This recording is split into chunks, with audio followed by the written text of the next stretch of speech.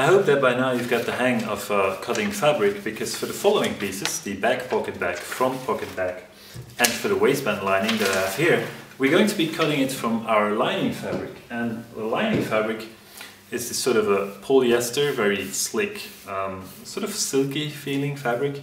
It tends to be very slippery, and when you're cutting the fabric, it tends to, both layers that sit on top of each other tend to slip and slide in all sorts of directions.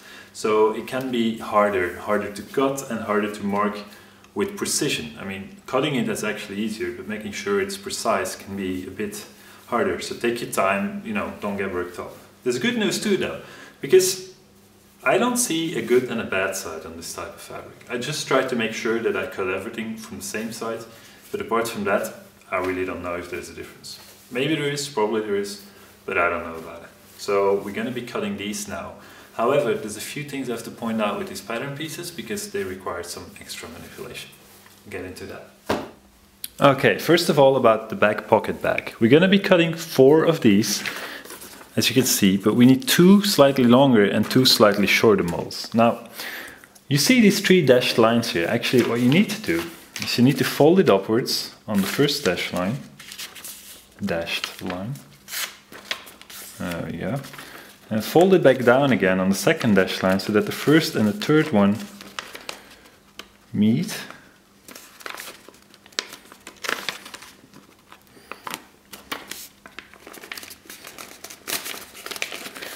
There we go. So 2 like this, 2 like this. So we need 2 long versions and 2 short versions. The front pocket is, if possible, even more confusing. What you need to do is, you need to cut 2 with this extension here, and then cut 2 without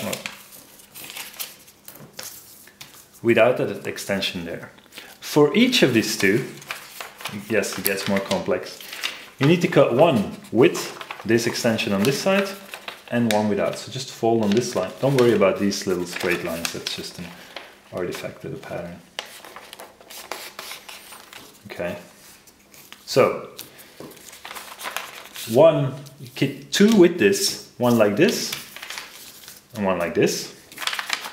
2 without this, 1 like this, and 1 like this. So in total we're gonna have 4 different shapes for this bag, and I probably should find a better way to illustrate it. I'll try to explain it here. But basically we want 1, 2, 3, 4. That's what we need to cut this. There's good news too. This waistband lining, just 1 simple draw cut. Hey, here's something I absolutely forgot to mention earlier.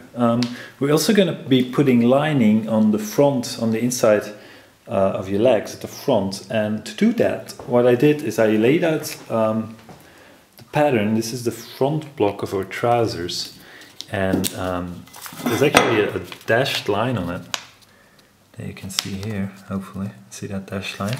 I just folded it back there, and then just trace the pattern once upside down here, and then once here correctly. Now I could have folded it double, traced it once and cut it, but to be honest, this fabric is so slippery that I just prefer to trace it twice, cut it twice.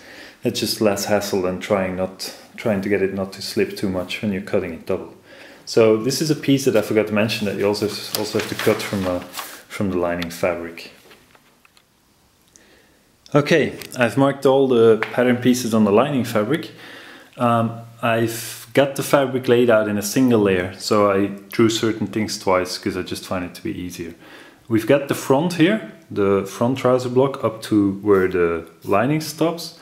We get this 1 and 2, the mirror image of it, these 2. Then here we got our back pockets. We've got long versions, 2 long versions, and then we get 2 of the shorter variety. Right there. Here we've got our 4 versions of our front pocket. We've got this one that has the extension on the fly side and on the pocket side. This one which has the extension on the fly side but not on the pocket side. There's this one that has not the extension on the fly side, neither the extension on the pocket side. Oh, sorry.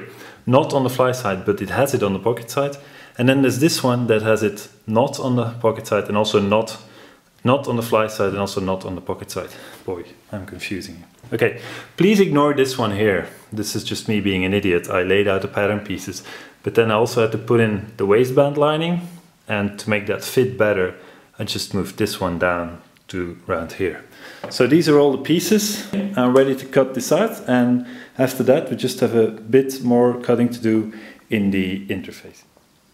Okay, quick note about the finish of this leg lining here at the bottom.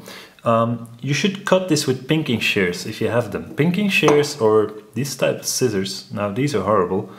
They have like a sawtooth blade, so they cut zigzag. If you've got nice ones, you cut a really nice zigzag. If you have ones like mine, it looks a bit like rats just sort of chewed on your fabric. However, this will keep the fabric from raveling, and so it means we don't have to apply a seam or any other finish there, which is good because we don't want to show it through the fabric when you're wearing trousers. If you don't have pinking shears, you can just cut straight here on this line. But if you do, cut it with pinking shears, only this line.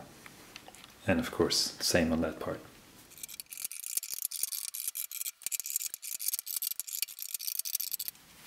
I've cut out all the lining pieces. I've got them neatly piled up here, as you can see, all the different parts. The 4 versions of the front pocket, the back pockets, 4 back pockets actually, the front leg and the waistband lining. There's no need to transfer any pattern marking on these pieces. That's not necessarily for the lining, just cut them out and we're done. We're almost done here. The only thing left to do is cut out this piece I, the back pocket interfacing, which should be cut out of interfacing fabric. Now, we're going to be using fusible interfacing. I don't know if this shows up very well on camera, but you get like a very sort of a shiny side to this interfacing. That's like a coating of plastic on it. And then just like a dull side. This is fusible interfacing. What that means is that we're going to cut out a piece like this, and if you iron this onto your fabric, you put the shiny side onto, let's imagine this paper is fabric, you put the shiny side onto your fabric, and then you iron it from this side, and then the interfacing will actually stick to your fabric, and that adds some strength to your fabric. And we're actually going to be using this at the back pockets, at the welt pockets, to give them some extra strength, because it's an area that gets a lot of wear and tear. This is a pretty lightweight fusible interfacing.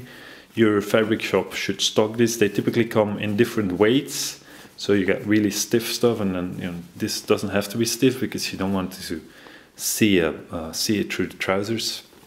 It's also dark because we're using dark fabric. Typically this also comes in white. So I'm going to cut that out now. That's the last thing we have to cut today. As you can see, I got 4 of them marked, and I'm going to be cutting them out now, if I don't get caught in. There's no real grain line in this interfacing fabric, so just align them in an economic way on whatever interfacing you've got and cut them out. Okay, all done here. Got 4 of these babies cut out.